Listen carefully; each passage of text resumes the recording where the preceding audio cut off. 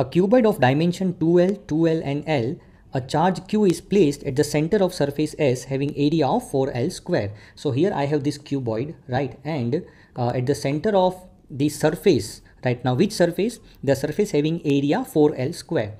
So this is the cuboid having one side here 2L, another side 2L, right? So this side which is going into this plane is 2L, and the side which is vertical, this side is L. Okay, this vertical side is L.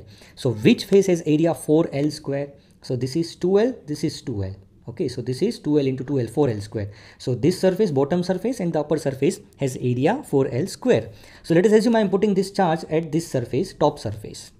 Now we have to find the flux through the opposite surface. So we have to find the flux through this surface, right? So if I place charge to the top surface, I have to find the flux through the bottom surface. Now let us assume I am converting this cuboid into a cube of side 2L. Okay, this what I have shown here. So here we have cube whose sides are 2L. Now when I convert this cuboid into a cube, then the charge is now at the center of a cube, right? This charge Q is at the center of the cube having side 2L. Now the flux through the cube of side 2L is given by equation Q by epsilon naught. So here it is Q by epsilon naught. Now what is happening here?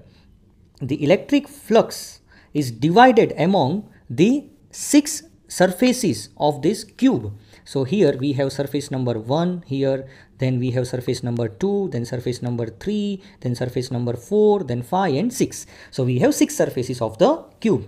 So for this cube, this surface is one of the surface. For this cube, this surface is one of the surface. So this surface is the part of a cube.